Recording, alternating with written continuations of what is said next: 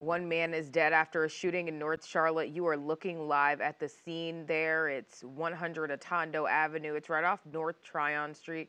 Looks like it might be an area that has some businesses. You can see there's at least one Charlotte-Mecklenburg officer there, flashing lights. You can see the crime scene tape. Here's what we know. Charlotte-Mecklenburg Police say they were called there around 2:25 this morning.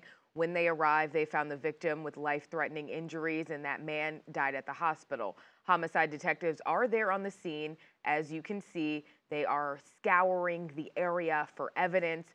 Right now, police have not released further information on a suspect or arrest, but you can see it's still a very active scene, and we will continue to update you with any information as we get it.